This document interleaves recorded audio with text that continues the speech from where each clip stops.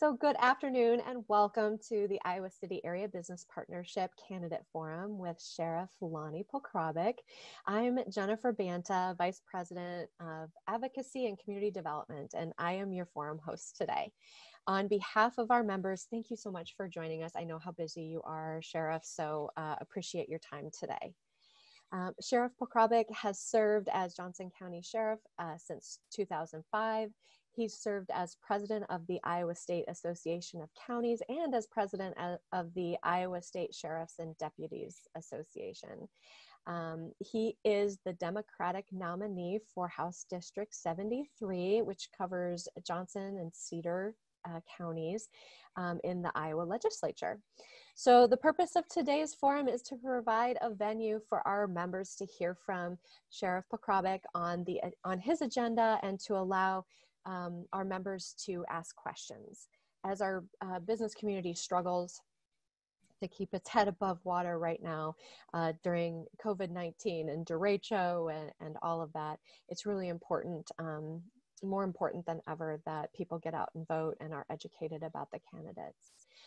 So since the global pandemic and now with a major disaster declaration just north of us, we have shifted our focus to economic recovery and continue to advocate for strong policy in regards to workforce development, business development, and community development.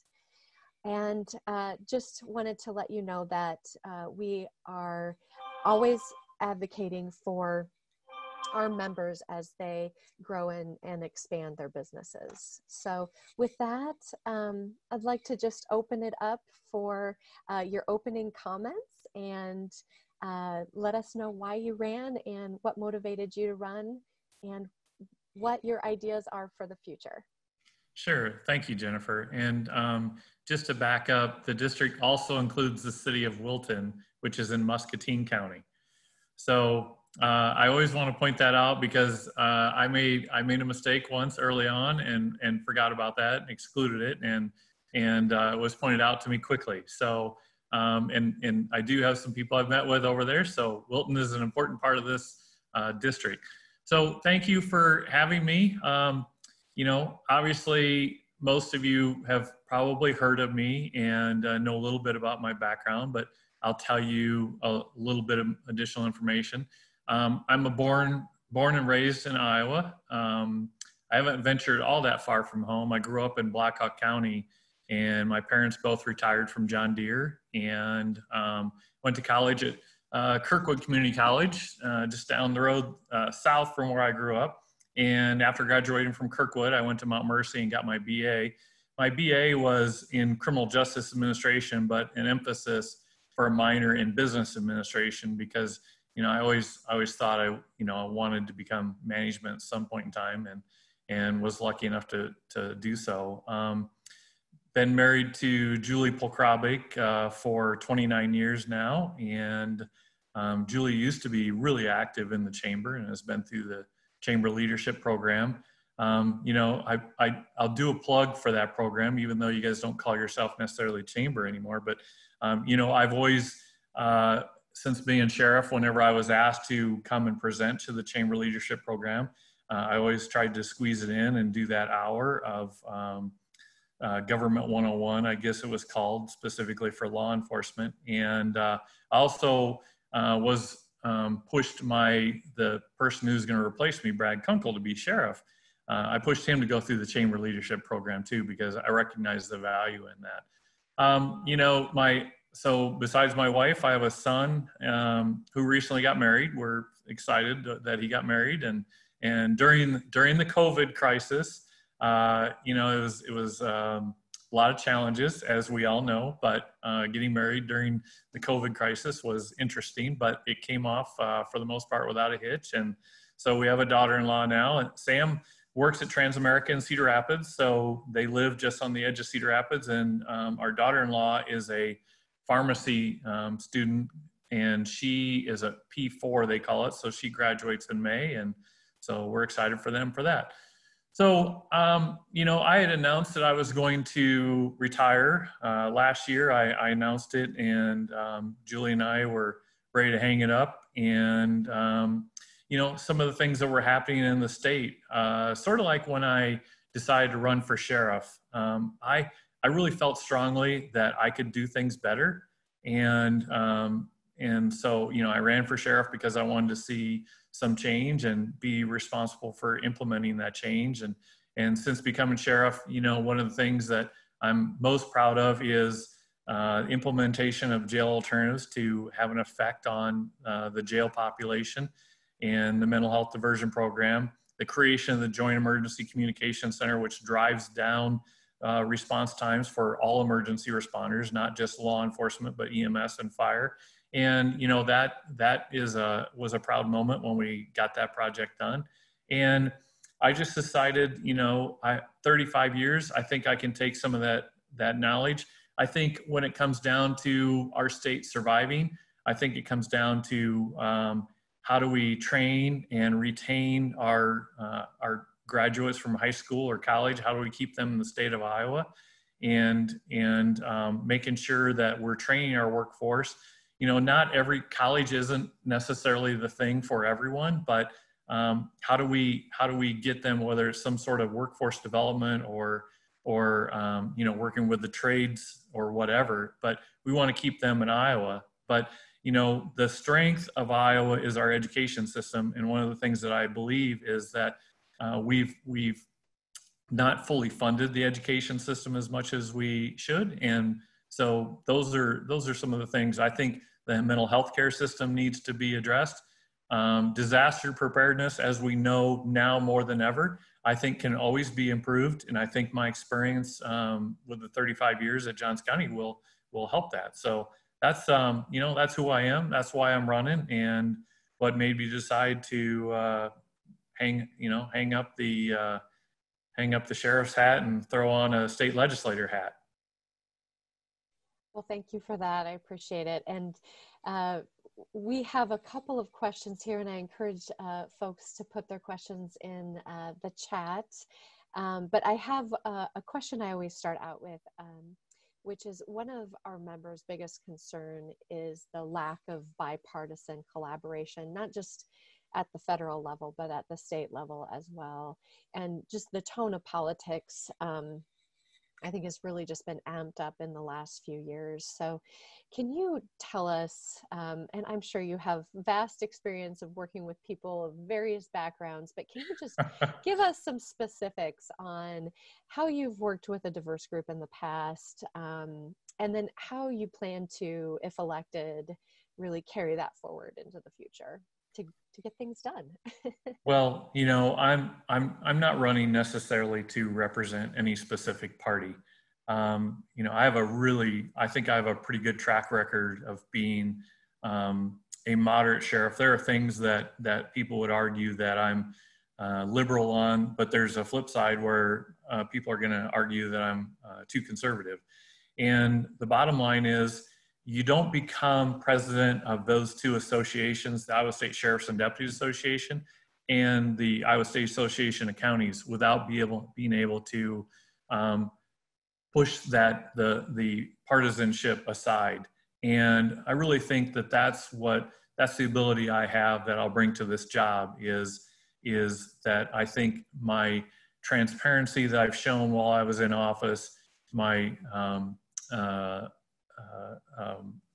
accessibility in office. I think, one of the things we did when I got elected and took over is we made our office a lot more accessible. And, I get the partisanship, and this country really is right now, you can say country, state, or whatever, we are really divided. But one of the problems I see right now at the state level with the partisanship is whenever one party is in completely control, I think that the state suffers a little bit. And so by me winning my seat, I think I bring some of the middle ground back to the state. It's not going to be one way or another. Well, thank you. And I heard you talk a little bit about workforce. So I wanted to dive into that, because that workforce always seems to be the, number one thing that our business community, our business leaders talk about. So we have record unemployment right now.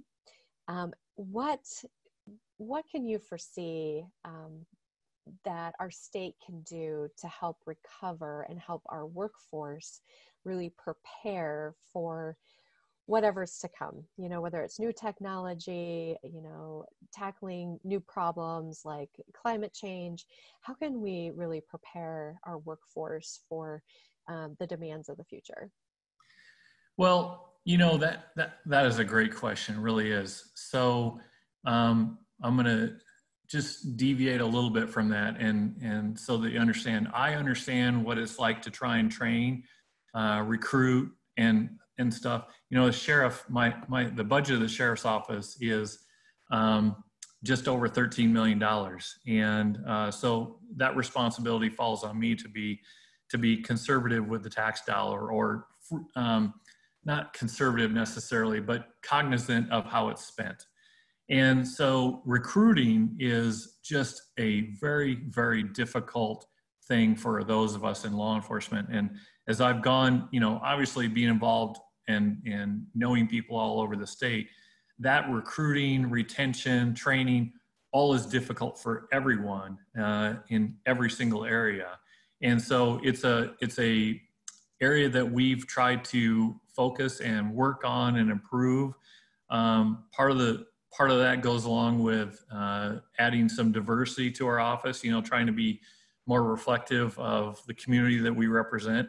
But it is extremely difficult. I don't have all the answers on how we can fix all those issues, but what I do have is a proven track record of being willing to try new things, to listen to people, and to work with people. And I don't consider myself an expert in every category.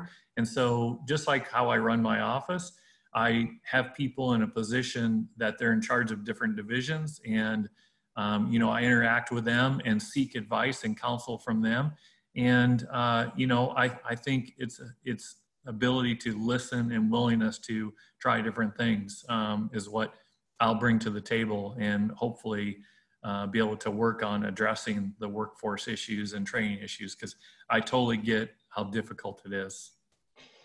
Yeah, it sounds like you have some good experience there to work from.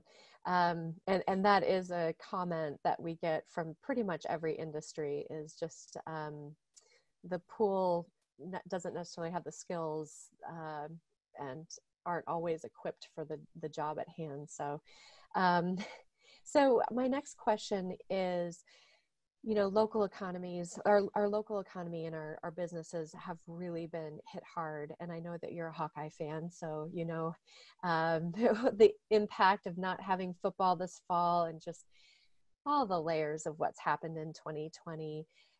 Can you talk a little bit about how we can put together a long-term strategy to help rebuild and even maybe reimagine our small businesses in Johnson County, so that we come out of this and we still retain some of our unique quality, which is, there's so many small businesses here that make us unique and make us, people love coming to Iowa City and Coralville because of all the wonderful, unique things that we have. So how do we help those folks stay in business and then recover after the pandemic?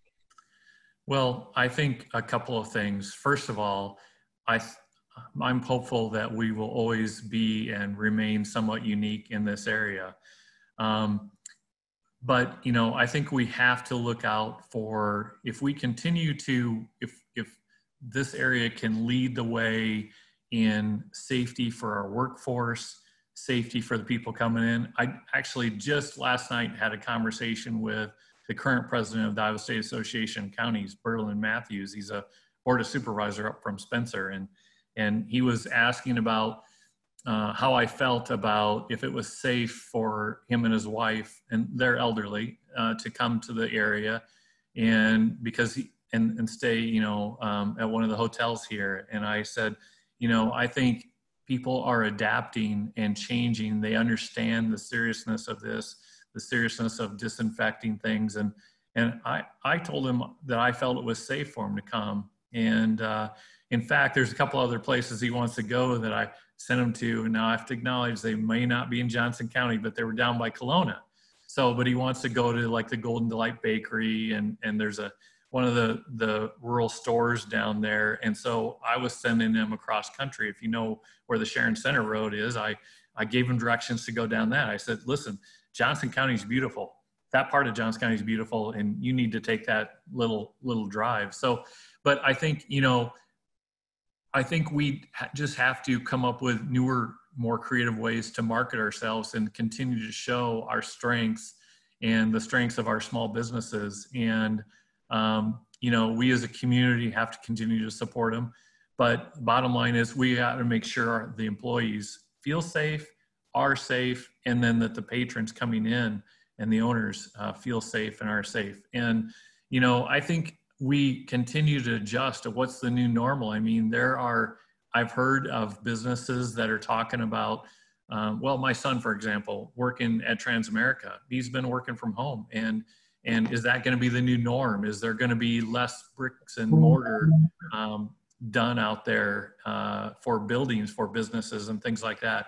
And so I think we continue to adapt, but I think the thing is we have a lot of highly intelligent, highly motivated people in this area, and to work with them and continue looking for creative ways to market it, as long as we're taking care of our employees and keeping them safe, I think it'll help market itself. Yeah, I would agree. And I love Golden Delight Bakery. It just made my stomach growl. So haven't been down there for a little while. Try to avoid it, but oh man, it's so good. So, just to kind of build upon that, one of the things that makes our community great are some of the amenities. I think of the Englert and Hampshire and, you name it, everybody's got a favorite spot. I like the Mill. I like live music, or I used to back in pre-COVID. But there are some other things, like our roads and bridges, we have a fantastic airport. I don't know if you've been to the airport recently, but it is just beautiful. Our infrastructure is a really important piece of keeping our community competitive. So do you have any thoughts around, how do we really build upon what we have now, and then also kind of bring some things up to speed? I know the 380/80 interchange is looking great, but Iowa's roads and bridges are really aging. So do you have any ideas, suggestions on infrastructure and what your focus might be? Well, there are two loves that I have, and both of them happen to be on two wheels. One has a motor and one doesn't. So I have a Harley Davidson. I've ridden motorcycles since I was age 10. And unfortunately, I haven't ridden my motorcycle a lot this summer, but I haven't been ridden my bicycle a lot this summer either. But so bicycling is a big thing for me. The trails, having that trail completed between Solon and Ely and on into Cedar Rapids is incredible. So if you ask anyone that is at a local bike shop right now, or talk to any of the local bike shops, they can't keep inventory in. And so, recreation, we have great outdoor recreation opportunities here, and to continue to expand them. I want to see that trail completed between Solon and West Branch, for example. There's parts of it, and I don't know if any of you have ever ridden the section that's crushed rock from Oasis to West Branch, but it's a beautiful trail, and it is it's just spectacular. So it will get more traffic, and more people will see it, and more people will hear about it once we get that trail completed down through Morse and on into Oasis and on into West Branch. And I think continuing to make sure that we offer good trails, opportunities with recreation and things like that, it'll continue to draw people here for that. Because I think when people are looking to locate, there's so many opportunities in Iowa City, but if you talk to the realtors that I talk to, say that, one of the big things on the checklist for people that want to relocate to an area is recreation opportunities. And so I will want to continue to expand bike trails. The roads and bridges, I think definitely need to be addressed. I think Johnson County in particular has done a good job, the Board of Supervisors, when it comes to replacing bridges. In fact, one of the things that I learned from and talked to some of the supervisors years ago was the engineer up in Buchanan County started building some smaller bridges with old rail car bases, and they could be done so much cheaper. And so that I think there's a couple of them being done in Johnson County now. So I think those are things. I think broadband is another issue, because I think, I still see people complaining online, social media or whatever, about connectivity and things like that. And so I think that's an area that needs to definitely be addressed. We're not as rural as some of the other parts of Iowa, but obviously I think there's room for improvement there, and that will help us, especially if working from home more is the new norm that I was talking about earlier. Yeah, so totally agree. Broadband, I think, has become even more important in the last few months, and yeah, couldn't agree more. So when I think of infrastructure, I don't always think of childcare, but recently I was on a phone call and heard childcare referenced as infrastructure. And I kind of love that. So I'm putting it in this category because it does help our workforce get to work, right? And work uninterrupted. So in the last session, there were 4 bills introduced, and when our session was cut short, the 4 bills did not go anywhere. We were all kind of waiting with bated breath to see, let's get some of these things rolling. One of them was addressing the childcare cliff effect. So if a single headed household makes, a nickel more than $29,000, they lose all of their childcare assistance. So oftentimes they're not able to take pay raises or, take on additional responsibilities within the workforce because if so, they'll lose their benefits. So one of my questions, the reason I'm telling you that is we're hearing more and more from a lot of different businesses that childcare is really impacting their workforce. We see people leaving the workforce. We see interruptions because of, we've seen that with COVID, with right. a childcare facility closes down. I'm sure you've got some deputies with kids in childcare. There's just interruptions. So, have you given childcare any thought? Have you, really discussed how we can, as a state, really address the affordability of childcare? We pay twice the national average. I didn't know if you knew that, but we pay twice the national average here in Johnson County for childcare, which means it's expensive to be a parent here. So any thoughts around that or how you might address it? Well, yes. Thanks. I'm thankful that our son is raised now, because it is a challenge out there. I have a friend from the gym, for example, that I was talking to, that they were trying to decide if they were going to have to quit their job so that they could, because their spouse makes more money than them, and they were trying to figure out childcare. This morning, literally, a friend of mine posted on social media that they are spending 2/3 of their income. She's a teacher, 2/3 of her income on childcare. And so I think trying to find a way to make childcare more affordable. I think the state has, in the last several years, done more to eliminate childcare, especially early childcare opportunities. And I think to reverse that is good for the state. I mean, let's face it, we're not going to attract and keep a workforce if we can't address this issue, because, and going along with childcare, one of the things that drags me into is child mental health care for children, in the schools, because what I see them, these youngsters develop into teenagers and then into young adults, and they may have had some mental health issues that weren't addressed at an early age.